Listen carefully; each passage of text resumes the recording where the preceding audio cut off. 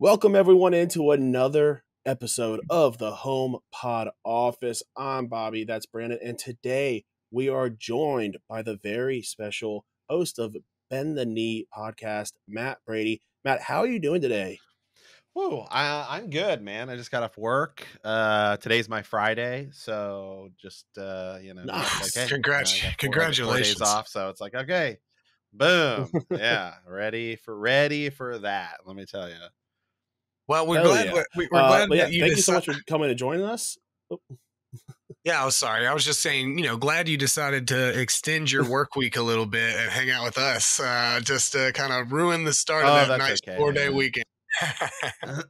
No, that's fine. Actually, fortunately, you guys live in Central Time, and you could do it early, so get to come in here, and knock it out, and then you can catch some Monday Night Football after that. So it's perfect. Actually, it's like perfect timing. So yeah. But all right, let's hop right into it. Today we're talking about episode 4. I didn't write down the name of the episode this time because clearly I'm a professional. But King of the Narrow Sea. we Sorry, King of okay, the King Narrow of the Sea. Narrow Sea. This episode starts right off with Rhaenyra looking for her king consort, and we are introduced to just a line of familiar names and houses. We see Dondarrion. We see that's a name that I'm sure a lot of people kind of peeked up and were like, "Oh, I know that name." We see some Blackwoods. We see some Brackens. What were y'all's initial reaction to this scene? Love seeing Storm's End for the first time. I thought it was pretty Very true. cool. I thought we could have got a little more out of it, as such a storied castle. Yeah. I mean, we're still kind of getting that vibe from Rhaenyra that it's all just a joke to her, and she's just doing this because she's been told to, and she's going to go through the motion. So it doesn't seem like she's kind of shifted her point of view a lot. Would be kind of my first initial reaction to watching her in there at Storm's End with Lord Baratheon. yeah, like you said, yeah, it was cool to get to see Storm's End, and I think it was good. Also, sort of, episode 4. We're now at the point where we're beginning to flesh these characters out a little bit more, and it's something we see a lot in this episode too, is like Rhaenyra's I guess I don't know the word I guess reluctance to her duties, right?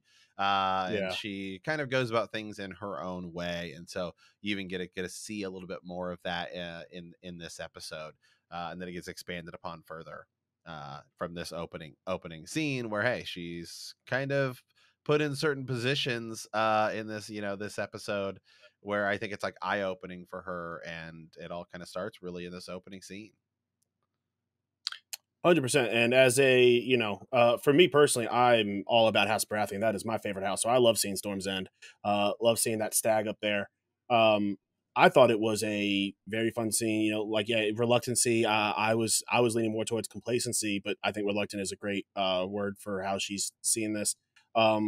We see one of the dope scenes of of young Samuel Blackwood, kind of going into his feel about of the first men and how he his family helped Aegon the Conqueror, and then we get Bracken over there kind of being a bit of a bully to this kid, and we saw how that ended. Not great for Bracken. So just what an absolute great scene. And Yeah, you kind of see that as Rhaenyra is walking out, she kind of looks back and she's interested. She likes she likes the drama of all this, as I would assume any 15, 16, 17-year-old would doing this. Kind of lightens up her day a little bit. yeah. I mean, it's funny. Obviously, especially if you're into the books and into the world, the Blackwood Bracken feud is a big one. So to kind of include that is super awesome. I thought another pretty important point, even before the Blackwood Bracken duel. I guess it's a duel. Why did he pull out a dagger? I'm not really sure. I mean, he's got a sword, but Rhaenyra really not reading what she needs to do. Like, as somebody that's going to need support at some point, she's insulting a lot of these lords too, not just, Yeah. not just disinterested or reluctant, but like outwardly calling somebody old, making fun of them because they're around when her grandmother was around. And it was kind of odd. Even Lord Baratheon was kind of like, hey, you probably need to chill a little bit. That's these are your lore, these are your people, the ones that you want to kind of support you. So I think the frustration kind of boiled over into the suitors that know that kind of all are standing around knowing that their days and weeks and time has been wasted. And what better opportunity to fight your enemy house there. And I don't know if you saw the Lord Bracken was sitting there, and he thought it was pretty funny when his son was getting the shots in at the Blackwood kid, but he did not think it was as funny after the Blackwood kid got a hold No. of him. So he thought it Yeah. was less funny at that point. Matt, what about you, man? Yeah, yeah, definitely agree. The tone certainly shifted once it went down that way, and that scene was also, it was kind of surprising too, because it definitely makes it seem like, oh, here's this little kid who's about to get wrecked, right? And then the next thing you know, whoa! So just sort of like sets the tone right immediately. Like, this is still Game of Thrones, people. Yeah. So like that was definitely fun to see that. And then Rhaenyra being like, all right, I'm out. Like, I'm done. I'm done with all this. So no, it's cool, and it's just something they've been doing really well, is like the tiny little nods to like lore and like deeper stuff that they've just been doing. And they did it in they've done it in all the episodes, really, where it's like, on surface level, okay, that's kind of a cool, like good opening scene, but there's so much more deeper stuff in there for the like hardcore book readers too. So it was great opening scene. 100%. So we go straight from that to I overuse this phrase, an amazing scene, because I mean, let's be honest, so many of these scenes are great, but Damon returning, now, what, King of the Narrow Sea, he's got the wooden crown with the ruby in it, and we are seeing kind of Rhaenyra's kind of trying to hide away. We see Viserys put his crown on, and just overall, just we don't know. And we, as much as everyone else and Viserys, we don't know how this is going to go. And well, I guess we book readers have a little bit of an idea, but as viewers, we don't know. And he ends up bending the knee, giving him the crown. And we see the complicated relationship that is between Viserys and Daemon. I mean, it might not last for long in this episode, but it was good seeing just Patty and Matt Smith doing a scene together. That's such a great duo in this show. Yeah, and as we've talked about previously, Matt, in the scene where Matt Smith is coming in with his crown, Viserys is there with Blackfire as usual, kind of leaning upon it and showing its power right front and center, just to make sure everybody in this court knows, hey, I've got Blackfire, everyone. And Right. Damon kind of doing the very best thing that you can do. He gets his shot in. Hey, well, they're calling me the King of the Narrow Sea, but not me. Right. I was wearing it here. I was wearing it here because my hands were full earlier, is the thing. That was the easiest spot for me to put it, and then easiest to hand it to you because my shoulders, I've been dragging back all day. So it was, he got to keep a little bit of his pride by saying in front of everybody, hey, this is what they're calling me. But no, not, I would never accept any humble titles like that. So you're obviously the King of the Narrow Sea. I like the touch of the sword, add it to the pile, and it was a great scene. But we've talked about it. I think Viserys thinks so highly of family. Not that Targaryens normally don't, but in a more traditional sense, where he doesn't look at Daemon of how he could advance the house of Targaryen as much as he does love for Daemon as a brother. And so just having him back in the fold for him is, time after time with Daemon, I think Viserys is always hopeful. Hey, this is the time that he's not gonna get too power hungry, and he's gonna help me out and help me rule the realm. So I think it's both a good relief for Viserys, but also that kind of in the back of his head knowing that, hey, this is probably gonna cause me a little bit of problems coming up. Yeah, and I think it was good to show that them actually being like pleasant towards each other, because up to this point, it's been kind of like, hey, I've defended you, but you spurned me. So we needed that like a camaraderie sort of scene but between the two. And then also, really, for me, the highlight of that scene was like what comes towards the end of it, or as you start sort of shifting, when Alicent comes up and she's like, oh, well, there's this like art gallery with tapestries, and maybe we could go see it. And Viserys is like, oh yeah, Alicent, you really want to go see, like it's super cool. So funny, like so funny. Yeah, that's it literally was very Damon's natural of like brothers, how brothers act. To do. Oh my god, how'd you know? Yeah, that was great, and you could tell at that point where you get to kind of see his frustration with Rhaenyra as well, where he's normally not so so snappy with her, where he's like where she's like, well, I kind of wanted to see him. He's like, well, then go see him if you want. I don't really care, kind of just do it by yourself then. I mean, for the past, like, at this point, it's years. Viserys lives his day wondering how his brother and his daughter might screw up his day, and he's finally having a decent day. And he's just like, please, don't bring me down right now. Let's not have another tragedy today. His wife had just told the funniest joke she's ever told. He's like, Daemon wanting to go see the art pieces and the tapestries, and he was cackling over that. He thought that was good, man. He was that. Right. He thought that was a 3-fingered knee slapper right there. Okay, so. Right.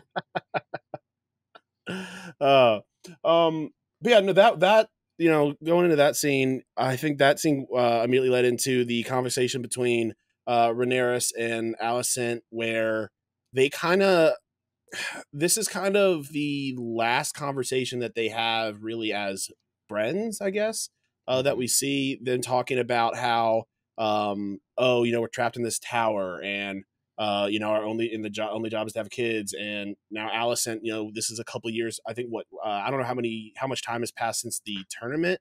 I think not much. A couple since a year? Since her dad. Not since the tournament, since the mom. About 6 months, right? She was 2-3 months. She was about 2 months into like a 6-month tour. Yeah, that sound about right. I mean. Yeah. And it's not super long. It was no. But yeah, so it was not long before then that, Alicent was all about, oh, having kids is so easy. It's so much fun. I love doing this. And now she's starting to realize, oh, this kind of sucks. Yeah. Like, so that dynamic was good to see, especially, what's coming soon, which we'll get to. What we all's opinion. And one thing I also want to talk about was, Rhaenyra and Daemon kind of speaking Valyrian kind of just out in the open. It is cool to see how these Targaryens interact and how they're Targaryens, and that's what makes them different than all these other people, is they can just have these full-on conversations in Valyrian, and they can talk about shit that they probably normally wouldn't talk about out in public, and that really bring kind of in. Well, I would say it does put them a step above, everyone else.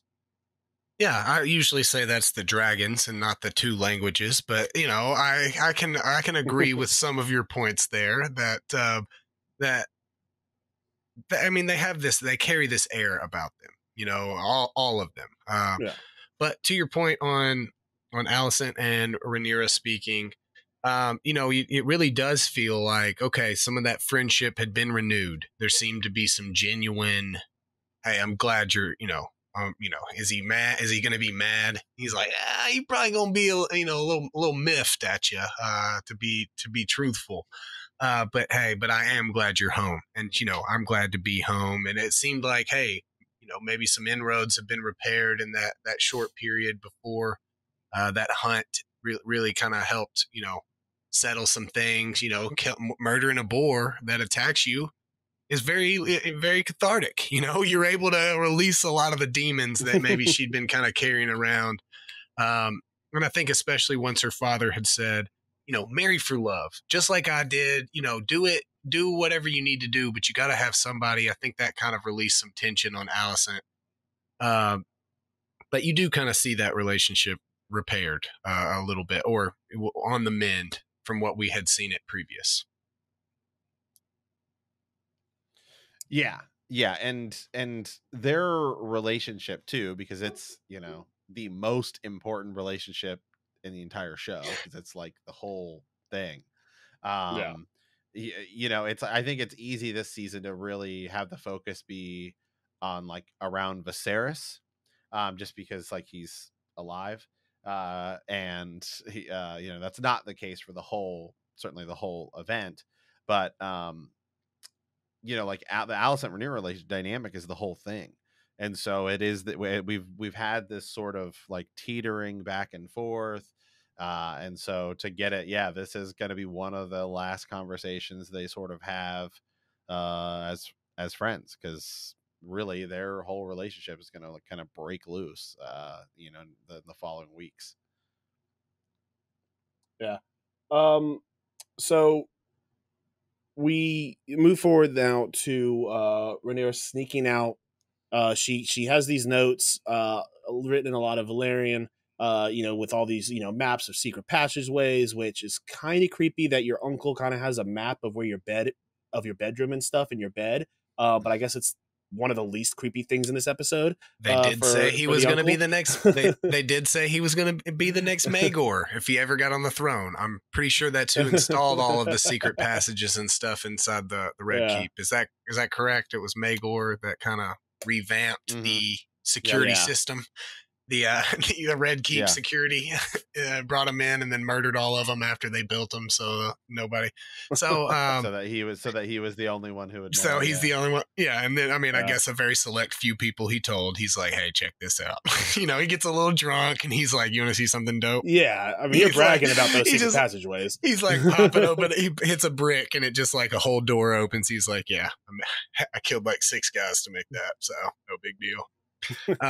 But yeah, always love the kind of reference back to these secret passages and where all they're going to be, and getting to see her go down and kind of go into the night and kind of see what the people that she's going to rule are seeing and getting to do every night with Daemon. One thing I really liked was something small, but just seeing her leave the tomb area where where like Balerion's skull is, because I mean that area is one of the final scenes in a Game of Thrones with Cersei and Jaime. We get to finally see where I was always under the impression that it was like underground. It was like an underground tomb. But now, and obviously I'm wrong, it's high up above. It goes down. You leave, you go down a stairway, you go right down. So I kind of like giving us kind of a real world where it is in King's Landing, and it's not underground. What's in the Red Keep, which is up above. So I mean, it is underground from. Well, I always assumed it. Well, yeah, I always assumed it was like in the under. I always assumed it was like in the mountain, like you're going down towards sea level.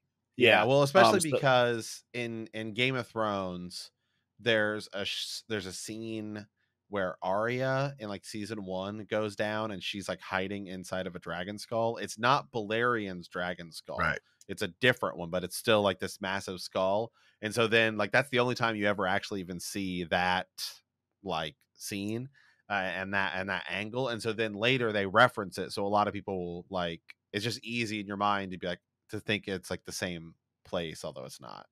Right. Yeah. Didn't we also see it when they were testing out the ballista? Didn't they test that on Balerion's skull? On Balerion's skull, and it cracks it. Yeah. Yeah. Which, I mean, if you're going to test it, well, I mean, even if you don't care about the dragons, I feel like test it on any other skull Right. there. I mean, Well, that's if it'll go through Balerian skull, it'll definitely crack yeah. Yeah. Drogons. Yeah. It's it was just the best. The Look, skull man. is the skull's like this.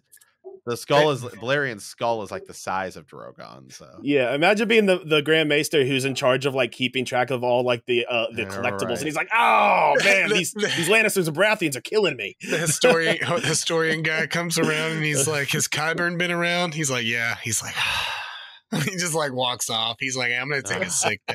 I'm gonna take a sick day, man. I can't get yelled at for this again. Like this is just too much." But so we end up seeing throughout King's Landing, and we see it for one of the. I think this might be the first time that we actually see like the nightlife of King's Landing, because I've usually in every other scene we see in King's Landing, it's when Joffrey's going through, or it's the Faith Militant have taken over. So this is the first time we're seeing it.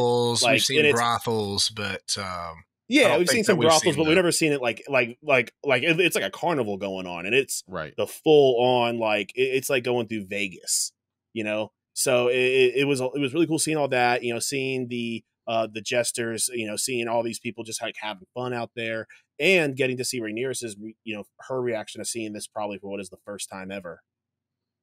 What was y'all's thoughts on getting to see that side of King's Landing? Yeah, it was sick. I mean, it was definitely cool because as you said, really, if you think about it in Game of Thrones, it's usually we go to brothels, or like nightlife is the things we see at night are involve like guards and they're going down to round somebody up, or it's like somebody sneaking in. I think that is the first time we see specifically like King's Landing with some sort, you know, kind of like people partying, flea bottom, basically in like a little opium, you know, whorehouse. Yeah, exactly. The what the locals would call the real flea bottom, you know, not where all the tourists come into town for the tournaments and stuff. Like we're out here living life here, repping FB down here, you know. Let's drinking and whoring in the streets. We don't need no brothel. There's a perfectly good alley or a man's fruit stand right beside me, so I don't need, you know. But I loved it. I really, really enjoyed them, Damon taking her to the play. I think it's always super interesting because we got a little bit, you know, of the play aspect from the commoners in Game of Thrones, and kind of seeing this play and seeing what they actually think of her. And we see, you know, one of what, you know, can be perceived as a weak spot and what can be one of Rhaenyra's downfalls is her pride and her unwillingness to understand that common people do help make choices. You know, whether you believe it or not, they're not in the small council chamber making a choice. But I guarantee you, if nobody can leave the castle and they're, you know, stealing all the food that's coming in, that makes choices for you. So for her to say, "Wow, like I care what they'll say," you know, they'll listen to me because I'm the queen, is almost kind of a slap in the face to what you thought, you know, she knew about leadership, because that's a fundamental misunderstanding that I don't have to, I don't have to have, you know, do exactly what they want, but their feelings matter a little bit. As long as they're down here having fun and partying down here, we're all good. But it's when they're not able to do that they can cause a problem for you. So even Damon kind of tells her, you know, you can jest all you want, but just so you know, like you're gonna be, if you want to be their queen, you need to understand who they are and what motivates them, like any good leader should. Yeah, it's ultimately a good move. I mean, you know, for whatever reasons, that at least that portion of the trip was, you know, was good. 100%. Yeah, I was watching the scene. I was thinking, man, this is one of the first times that someone's actually sitting down with her and being like, all right, he, like, being a leader is not just sitting on a throne with Blackfire and telling people what to do. You're gonna have to, you know, think of the people and you know, realize that you're like, yeah, your power's in your dragon, but it's not just that.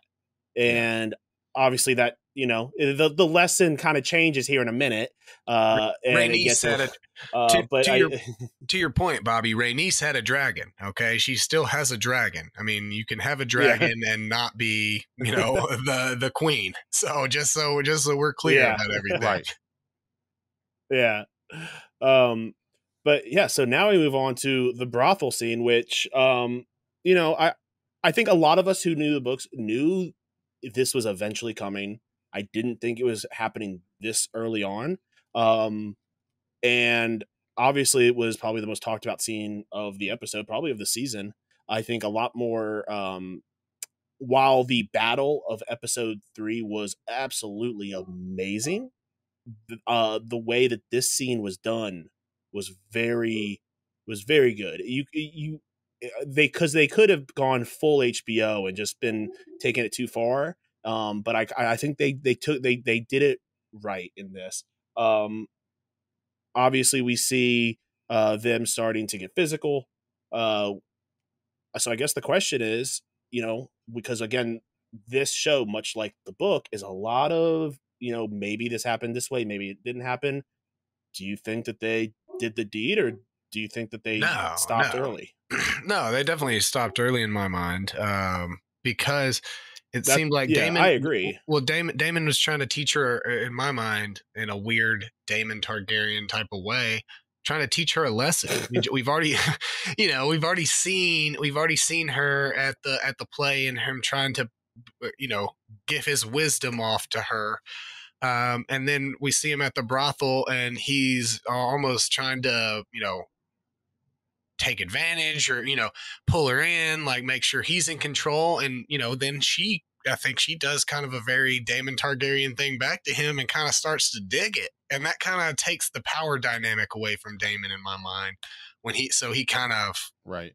Yeah. bounces off. He's like, all right, well, this really isn't as fun as I had previously anticipated, Yeah. with my niece. So I'm gonna peace out, homie. I'm getting out of here. So, Right. yeah, I didn't think they. I mean, not that time specifically, and especially I think that's evident following up with what she does, after Yeah. the fact is makes it very 100%. Yeah. clear. Makes it very clear that she goes in with we can say an appetite, I guess is probably the right word. She runs back in, and Sir Kristen Cole is there, and she, does what a younger girl will do to tease somebody. Oh, take your helmet. Let's kind of, you got to come back in to get it. And so dude, I mean, she's a good looking girl, and he's always kind of looked at her in a different light. So I think that makes it kind of clear that she never soiled herself, as they say, as Otto Hightower would say. Matt, what are your thoughts on the brothel scene? Yeah. Well, exactly. I definitely don't think that they didn't nearly go, the whole way, because I think that is, one of the reasons she goes back and is so, I guess, I don't know what the word I'm looking for Frustrated. is, but yeah, I guess, yeah, she's frustrated, is definitely a word for it. And then that's why she is like, well, Kristen Cole, you get in here, right? Your turn. I guess. You But looking yeah, good, I. yeah. Yeah. So yeah, same. Yeah, agree. Yeah, definitely agree with what you guys are saying. She goes into the brothel, and then Damon's showing her again a different kind of side of everything. And then it's sort of also a weird power play where he wants to be sort of in control of the situation, and then I think once she starts to take control a little bit, I think then he is less. I don't know. Yeah, like he's less into it. I think he's into it. I think that the reason it doesn't happen is we've seen now a couple times. I think he has it. Whether it's an issue with impotence. I mean, we see in Right. the most recent episode some further proof of that. We see in one of the earlier episodes where she's like, "Do you want me to bring in someone with blonde hair?" Like, Right. so this is not the first time we've seen him have issues, and I think that as many Targaryens have issues in a lot of different ways, that the moment, and I think you're both right, the moment she takes control, he's like, nope, this Boils down. I'm losing it here. Boils down to his power. You kind of see it in every scene. In that very first scene that we see Damon when he's going to town on Mysaria. He's good for a bit, but then you can kind of see he's inside of his head. He's thinking about what he's gonna do when he goes to the Red Keep, and so kind of every scene that you kind of see that I don't know that it's impotence as much as it is just like this isn't gratifying for me. Like I'm going through the motions and yeah, hooking up with these girls. I don't know if hook up is the right word of banging girls in brothels, but hooking up with these girls in just because I'm supposed to, because I'm Daemon Targaryen. I'm, the prince of the city. I'm just this guy that's supposed to do this stuff. It doesn't seem as though, I mean, at any real point that we've seen Daemon have any type of enjoyment of anything that he's doing, except for when he's on the tourney, and when he's in the tourney, and when he's talking with Rhaenyra, or when he's talking with Viserys alone. His family, not Viserys with Otto around, or he's not talking to the king. He's getting to talk to his brother. So, I mean, it's just I think that's a great point, especially about Daemon as a character, because I don't think Daemon wants the throne. I think Daemon wants to be. I don't think he does either. Parallel to the throne. He wants to be in the game. He wants to be in the room where it happens. Like, he doesn't like to be at in the Vale. He doesn't want to be not on the council. He wants. Well, no, it's not even the council. He wants to be able to say, "I'm here." He wants to be the hand of the king. He wants to be the hand. That's it. Yeah. He can't. Yeah. He won't suffer. He won't suffer anybody else's opinion. He wants people's opinions, and he's able to make good decisions. But he wants to feel like he's guided that decision, not Otto Hightower guiding somebody to that decision. Yeah, but Daemon. But he doesn't want the consequences of bad decision making happening on him. He wants to be able to say, "Oh, okay, well, I'm the power behind the curtain, not the power in front of the curtain." Right. Yeah, and he definitely would not want to actually be king, because he wouldn't want any of the weight that comes with it. But yeah, it is a control. It's definitely a control thing, because remember in episode 3, as soon as Viserys sends the letter that's like, "Hey, I'm going to send you aid," he freaks out. Yeah. He's like, "No, I will not take it." Really quickly, I wanted to know, and we're ending this now, because then he could have won it on his terms. He's like, either I'm going to die now, or we're winning. I just wanted to, I did want to say real quick, Bob, I wanted to talk real quick about, I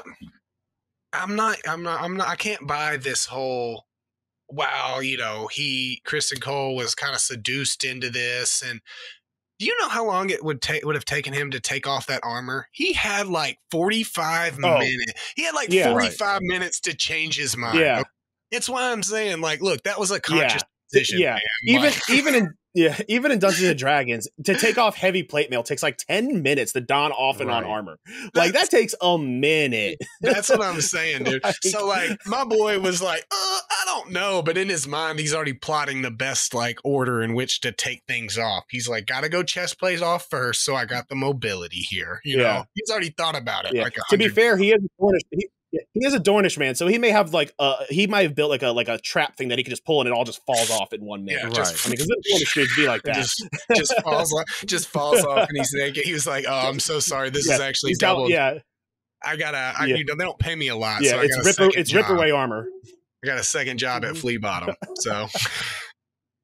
But no, yeah. So that kind of takes us right into the next scene of Miss Arya. We see this kid run and give the news that he sees Rhaenyra and Daemon in a brothel.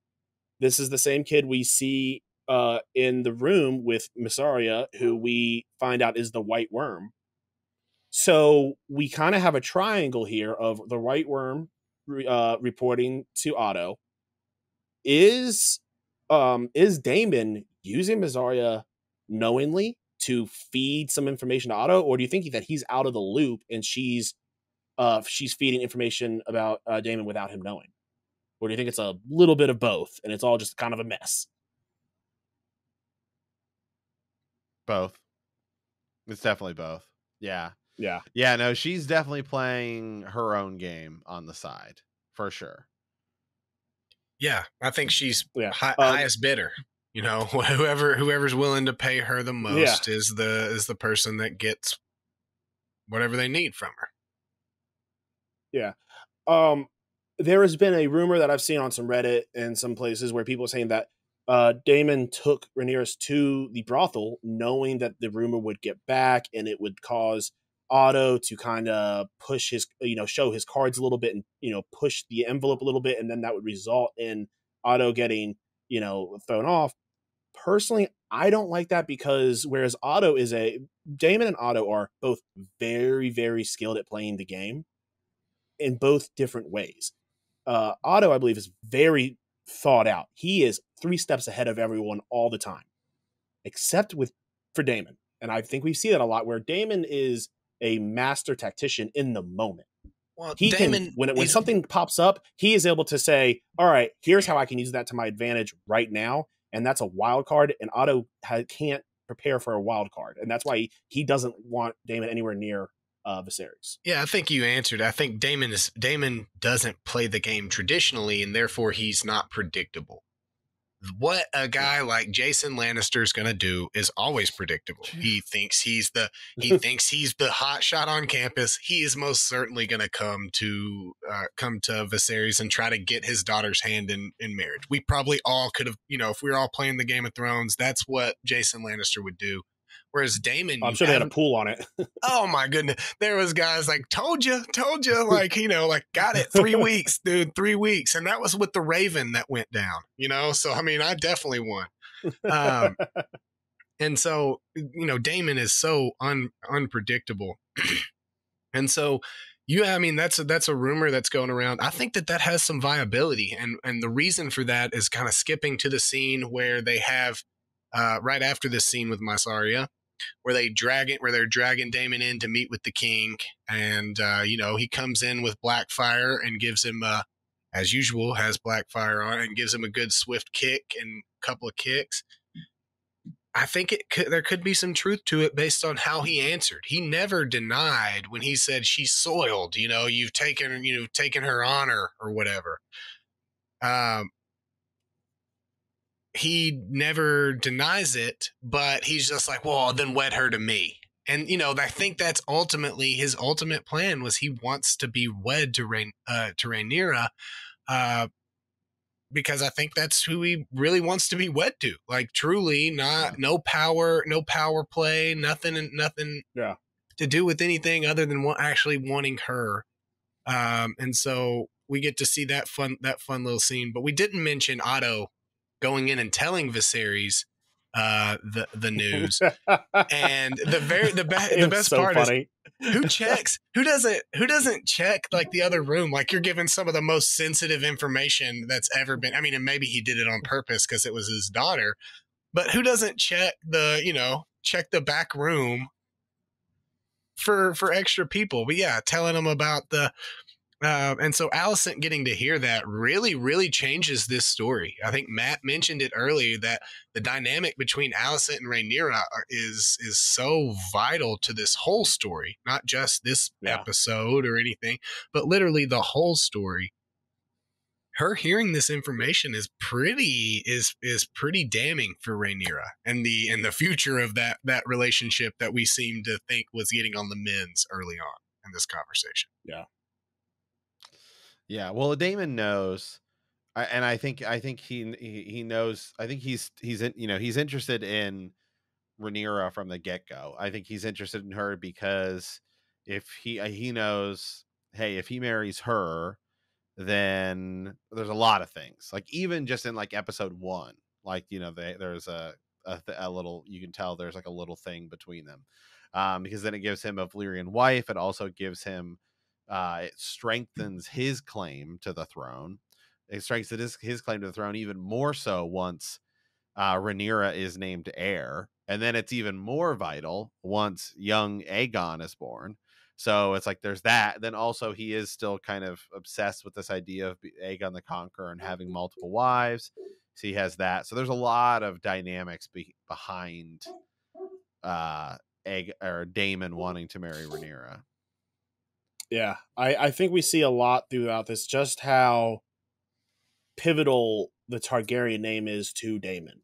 That at the end of the day, above wanting power, and we even see it in the most recent episode, which we're not talking about today, but we hear the term a couple times already, a second age of dragons, which, spoiler alert, we know doesn't we don't get a second age of dragons because of what's coming up in the next couple decades. But it's so vital. Both brothers recognize how vital the dragons are to this family, and they need to keep it strong, both literally with dragons that breathe fire, and figuratively of the Targaryen bloodline. And it is cool to see the difference between Daemon and someone like Viserys, who is willing to marry a Hightower or an Aaron. That's such a good point. I mean, it seems like a family like this that wants this dynasty. It seems like the one thing that they're not concerned enough about. Forget heirs and forget who's taken over the throne. It just does not seem like they're very interested in propagating the entirety of the Targaryen line, which we can see at some points, is both a good thing and a bad thing, I guess, depending on, where it's propagated. But there are not many Targaryens around right now. I mean, what? I think in the world, there's a 5. If we're talking about actual Targaryens and not including the Valerians, with the Valerian heritage. Yeah. There's you got Rhaenys, 5, 6, you got Viserys, you got Rhaenyra, Daemon. And Aegon. I don't know how many Aegon. Okay, yeah. Aegon. I don't know. So I don't know, but I don't know how many of Viserys's uncles and aunts are still alive. Okay, so that's something I don't know. But yeah, I think that's why. Yeah, because I mean, I think that's why the choices were between Rhaenys and Viserys for King. Yeah, and Queen. That's what I'm saying. That's why. Were many good choices available. So it just seems weird. I guess Helena at this point is probably born in this episode, or is that are we still waiting for Helena Targaryen? I think that's going to happen during the big time jump that's coming. Yeah. Okay. Yeah. Okay. I mean, and so into next episode. And another thing, and you're talking about propagating Targaryens. For these dudes who keep saying the age of dragons, motherfuckers, get your dragons out there. Get them mating. Get them out of a pit. Stop putting them in a pit. Let them. This is a panda situation. Go be up in mountains. This is a panda situation. I think it's like they're trying, but like they don't know. They're like, I'm not. I don't know how to. She's cute, but I don't know. I don't know about her. Was it Aegon or Maegor who built the fire pit? Oh, not the fire pit, the dragon pit. Sorry, the dragon pit. Whoever built the dragon pit, that's a huge fuck up right there. That was probably Maegor. Let me look. I'll look it up. Because they have to know by now that caging them up is going to make them smaller and make them unhappy. That these are creatures that you can barely control. But don't let a bunch of dudes who can just speak Valerian handle them all the time. Well, but it was Maegor. Yeah. I mean, Maegor it's Maegor. Yeah, Maegor is the one who's responsible for the Red Keep and like the expansion of the Red Keep and the dragon. Yeah, and he's Maegor the Cruel. Let's not forget, like, he didn't care about anybody. He didn't care. I mean, I have no real knowledge of this, but I would have to imagine if I was a maester there on the time, is like, he don't give an F about nobody, dude. He doesn't care. He doesn't care about the Targaryen line and the dynamic. Well, the first thing Maegor does is fly out, is when he flies over to the Sept of Baelor and kills the Grand Maester. I'm in charge now. There's nothing you're going to do about it. He don't give an F about nothing, so I don't think he cared. I don't think he really thought about. Yeah. He's like, oh, my ancestors are gonna have small dragons. I better change my ways. Right? No, he didn't care. Yeah. But I mean, at some point, and I guess it's one of those things where as readers, we know what's coming. So maybe they didn't know that locking up their dragons makes them smaller. I mean, they're coming off of one generation off from the Black Dread. So they're like, I mean, to be honest, we kind of want them a little bit smaller. Well, That was inconvenient dealing with Balerion. And Vagar is still out there. I mean, as far as anybody knows. So I mean, it's not like it's crazy to conceive that these dragons live so long that you can't even really conceive that there wouldn't be any more of them. Because by the time that there isn't, it's too late. As by the time you know. Yeah.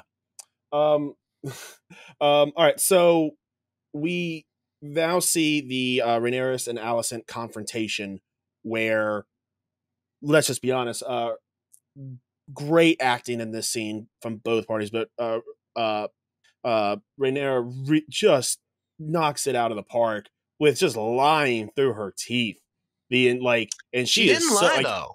She may make some. She didn't lie. Damon touched her. No, Damon touched her. No, touched is, you're talking about touched in our type of way, like it was physically touched. She meant touched, like meaning she was deflowered, my friend. So no, she didn't lie to her because she swore on her mother that Damon never touched her. Right. Look, dude, I'm sorry, Bobby, but you need to grow up, man. A little bit of making out between between an uncle and a niece in a brothel in Flea Bottom. I mean, grow up, man. Like, get woke, buddy. It happens a little bit, okay? So, I mean, just chill on that. But one thing, I will be honest, this whole scene, I'm very confused. Like, okay, say they did bang. What exactly is Alicent's biggest issue here? Is it people simply knowing, because it's people knowing, uncle and niece? No, people knowing. So it feels like it was. I feel like I think because it ultimately hurts Viserys. Sure, but I feel like then her issue should be like and then be like, hey, how nobody would know this if my dad wasn't spying on you. But it goes back to, but it ultimately goes back to the beginning of the episode. Alicent has, outside of her own and her family's ambitions, kind of gone out on a limb multiple times for Rhaenyra and said something about, well, like in front of lots of different, ladies of different houses, that Rhaenyra is the heir, that she doesn't want Aegon to be the heir. It's not like that with her. And she probably went out on a limb for her and went to bat for her when she came home early from her tour. And all of these things that she's done for her friend, it's kind of, just going out and to Flea Bottom and banging your uncle. It's uncouth, man. It's kind of, it's like, man, I've really went to bat for you. Yeah. And you do this to me. So I think that's if really, you're going to bang your uncle, you got to do it in the Red Keep. Right. It's fine if you bang your uncle. Just don't let people know about it. Exactly. But that's ultimately, I think that the bigger problem is now people knowing about it affects her and everything she said and where it puts her in a weird position. Yeah. So I think that's the biggest problem for Alicent. Yeah. And to go, I believe that the dagger scene is after this, where Damon is drunk, hungover, brought to the throne room. Earlier, when you said that Viserys had Blackfire, I'll have to watch it again. I for some reason thought he didn't, but you're probably right. Because I remember thinking at the time that this scene, I liked the scene because this is how it should have happened when Damon said the prince for a day. This was not a show to me. This was Viserys being a king and being genuinely pissed off at his brother coming in, and he didn't make a show out of it. It's just the two of them. The guards left. He didn't need a bunch of guys there to back him up. He didn't need Blackfire. I think he had Blackfire and then set it down. He puts the dagger. Okay, because I know he put the dagger up. And one thing about this scene also is that we see the scar on Daemon and which kind of tells me maybe Daemon's not a true dragon because he's got a fire burn from when he took that arrow to the neck. And fire don't burn a dragon. No, it's not. They're just more fire resistant. They're not fireproof. They're not, he's not Johnny, what is it? Daenerys seemed pretty fireproof. Daenerys is pretty fireproof. She Yeah, is, it's for sure. the whole but fireproof business though it's like pretty rare. Like Okay, for that to happen. Yeah. Yeah, I do wonder. I wonder if there is a track of which Targaryens were true dragons like Daenerys. I don't know if that's something, information that's in Fire and Blood, or maybe the World of Ice and Fire. I would be interested to find that out. Well, I mean, Fire and Blood. Because you have to think even John isn't fireproof. Yeah. Right. Yeah. Because you got to think at one point, maybe back in Old Valyria, they were like, "All right, guys, we're gonna pick our king and queen by whoever's fireproof," and they're like, "Guys, we got to stop doing this. Too many, not nearly enough people are fireproof. We got to stop picking people who lead with this. There's got to be a better way." Yeah, I thought it was a very, but to go to the actual scene, I thought it was a very important scene. Obviously, retconning in more wonderfulness about this dagger that started this journey for all of us. A lot of us, some people were book readers before the show. I was not. I'm a big nerd culture guy, and so I watched the show, and then I became a book reader. So more about this dagger you learn, but we also get the line that Daemon's been saying to Viserys the whole series, but finally it got through to Viserys. All right, I'll get married, as she says to Sir Laenor. I'll do my duty, but you got to do something about that vulture, that parasite sitting up on that throne with you, man. Like you got to. Old boy is just sitting there taking advantage of you and steering you whichever way. You talk all about the Targaryens being the powerhouse, but it seems like House Hightower is the king right now, and kind of going whichever way that suits them. So finally, somebody has said that to Viserys, and it kind of stuck. Yeah. So quick question, and this is kind of maybe going off topic a little bit. Do you think the cat's paw dagger is going to be as important in the rest of the books when we get them as it is in the show?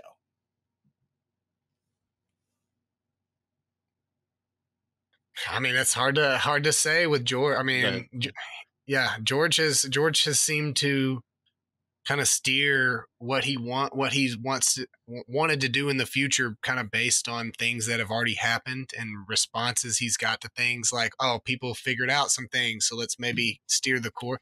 So maybe, I mean, with the amount of screen time it's getting on this show, I mean, you have to think there's something more to this dagger than we even know. I mean, we know that they perhaps put a little teaser for the Jon Snow show. Yeah, we know D&D had some loose guidings of what George wanted to do. So, I mean, despite whether you like the last season or not and how it actually went, I would imagine that that's just a, scrunched up version of kind of what George wanted to lay out on the table, and so the thought process that dagger is the one that kills the Night King is not only not inconceivable, but more probable than anything. I mean, he probably knew that from the time he wrote Game of Thrones. This is going to be carry through. So, I mean, I would imagine, yeah, absolutely. I think it has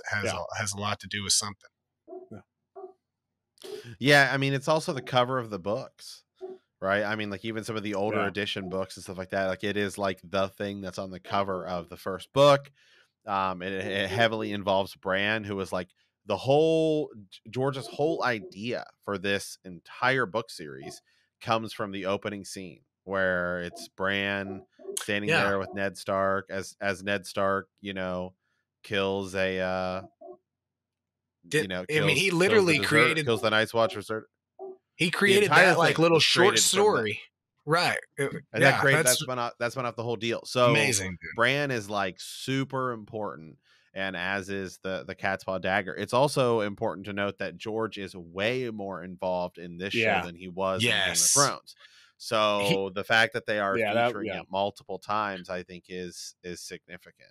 When he said, I think he said in it, interviews that saying like, yeah, like the history books, you're never going to be able to get it all, but like what's happening in the show is what I intended to happen. So, I mean, there was always that speculation about Sir Kristen Cole. Did they ever hook up? Did they ever get together?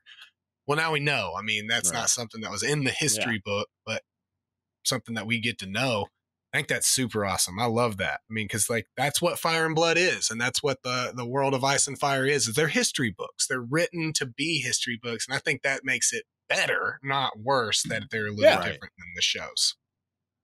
Yeah, specifically that this is a history book written from different perspectives that we as a viewer need to realize might not be 100% how it went down. And we see that with, like the Prince for a Day thing, and that's what adds, that kind of, black, kind of grayish area that makes this show so good, I think. So we're coming up on about an hour. One of the final scenes, where Otto and Viserys kind of confronts each other, and he calls him out. Allison was a distraction. It was a good distraction, and he's happy that distraction went how it went. He has a son now, but it was a distraction nonetheless, and Otto's out of there. Yeah, I think a very important part of that was him talking about how convenient he was when he was there when was it Baelor?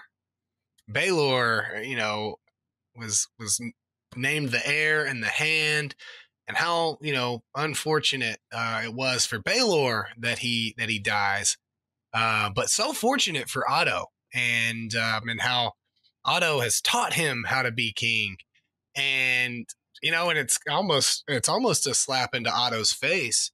Him saying that he taught him how to be king, because he very clearly did not catch Otto 101. And that's to scheme and always be planning, always be kind of inserting your opinion in different places. So, I mean, it's kind of, it really has seemed like for the past 14 years at this point, past when the Great Council, 14 years of him being king. And he's really learned nothing at this point. He's learned, not realizing that he's basically been kind of puppeteered by this one guy, and not listened to other good counsel that he's gotten over the years. And he's kind of finally seen it. I guess it took his teenage daughter kind of throwing it in his face, saying, "Hey, I'll do what I'm supposed to do if you do what you're supposed to do." And it's fine. And it's like one of those things where you've always kind of known something in the back of your head. And finally, he just got to throw it in Otto's face. And, Otto does his best, hurt puppy impression, but gears are already turning in Otto's head. He's already kind of figuring out how he needs to move from this. Yeah. And we see once again that it takes the interference of someone else for Viserys to act like the king he needs to be. To actually make a decision and not just kind of be like, well, maybe let's see what happens. It takes his daughter stepping on and be like, all right, cool, you do you, or I'll do what you need, but you need to take care of your own house first. When you're king in this time frame, nobody should feel comfortable enough rolling up in your room at 9 a.m. in the morning to tell you that your daughter just got banged last night at a brothel, dude. Like you gotta tighten up the ship, buddy. Okay. That's like a wait till noon type situation. Like dudes had breakfast, like dudes had coffee, and you tell him when he's at the throne room from one end of it, so he can't grab you, Yeah. Yeah.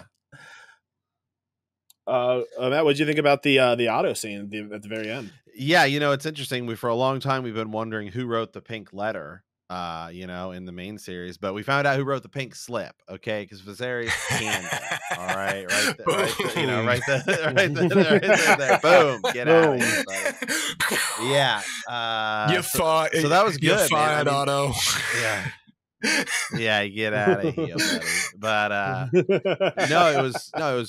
it was a good scene because Viserys has really been, he really is kind of like this season. He's kind of the Ned Stark. He's kind of like the key figure, and Yeah. everything is sort of happening around him. And so to see his sort of back and forth and where he's going, because everything that's going on ultimately is kind of just, even the way they're telling it, is run through him, or it surrounds him, or it's causing him to make his decisions. So for him to now sort of back Damon, even though he tells Damon to get out of here, tells him to get out too, then he still fires Otto, and he's like, I've realized the errors of my ways by having you around for so long.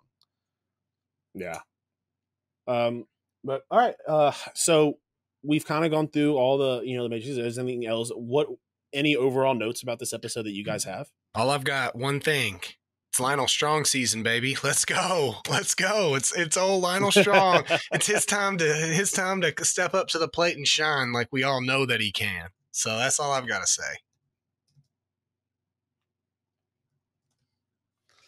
Yeah, just like the episode, the episode, just in general, episode 4. I mean, every episode of this show so far has been just awesome. It's been so, Yeah. they've all been so good. Even like episodes like this where the action is a little lower, there still was some action. The dialogue, it feels weighted, it feels important, it feels like it matters. You can see, like, you can almost, you can just feel the tension and all of the different threads that are slowly building and building and building, and it's going to build to something that's going to, we've seen the trailers where something's going to happen by the end of the season that's going to be like a huge just meltdown, and you can just feel it slowly rising each week. Yeah. And I think we are at the point now in the show, because people see it coming.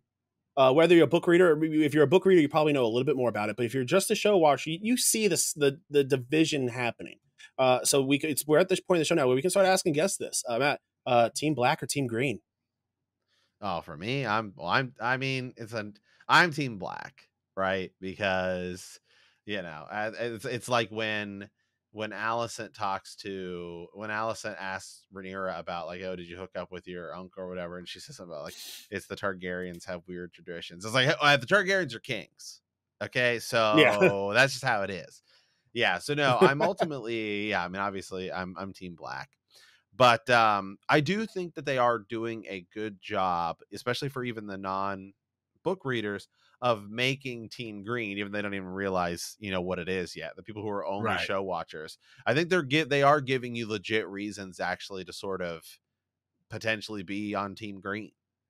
Oh yeah, and I think I think go ahead. Oh, I'm sorry. I was just going to agree. Like, honestly, I think it's going to give us some reasons, for those that have only really read the history books. And I think that there's going to be some little tidbits and stuff in there that you're like, oh, my side really did that. Come on. So yeah, I'm Team Black as well, but I think that they have done a good job of dividing the group as well, kind of keeping them separated, so you kind of know later on which side these folks are going to kind of land on, with leaving a few in the middle that are going to be a little bit ambiguous to that siding and where it's going to be. Yeah. I for the longest time, I could never really pick a side. I was always kind of just like in between, because I would have naturally gone Team Black, but man, I'm all aboard Team Baratheon. So I kind of, followed them into Hell at High Water, and they were Team Green. So I was like, ugh. But honestly, even after watching the show, I think, I think Otto's character is so easily hateable for me, which is a good thing. The acting's amazing. Otto as a character is amazing. You should not like Otto. Kind of pushes me fully into Team Black. So I think that all three of us are Team Black. We're going to start keeping a little bit of tally, see, how many Team Greens we actually get. Because I honestly, maybe we'll get some. I'm thinking with the way the show is, we're not going to get that many. And but we'll have a lot of book readers, and the book, at least in my mind, the book tends to make one side seem cooler and more fun. I mean, I guess we're not going to get into it, right? But But I mean, I'm just so excited to be here. But I'm also excited for all of the spinoffs and what we're gonna get. I love the Blackwood Bracken thing that's gonna kind of hopefully spin off into the Blackfire Rebellion that we get at some point, which is really what I wanted to be told. So I'm super jazzed how well this is being done. And to be fair, I think one of the cool things about it is you can make an argument that actually both sides win in the end. If what comes after, you can make an argument that like both sides win, or you can actually sort of make an argument that this side really wins or this side wins. I think you could I would probably say both sides loses almost. That's what I was gonna say. Yeah, you actually make that argument too. You can make that probably probably the best argument to be made. Yeah. Yeah. So yeah, before we do head off, for listeners out there, since we last recorded, it seems like it's pretty confirmed about the Jon Snow show coming up, at least in pre-production. Like we said, like we joked about last week. I'm sure there's a lot of things in pre-production that have been quote unquote confirmed. Let's see what actually gets made.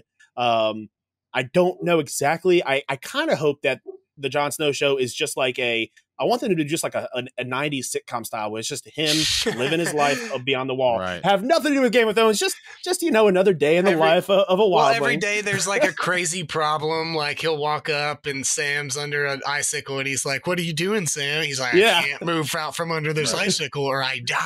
Yeah, and it's all nicely wrapped up in 25 minutes. Yeah. All right. But all right, Matt, thank you so much for joining us. Hey, thanks for having me, guys. Everyone, make sure, of course, and everyone, make sure to check him out on Bend the Knee. The link will be in the show description. For Brandon and Matt, I'm Bobby. This has been Home Pod Office. Thank you so much for hanging out with us, and we'll see you again next time. Peace.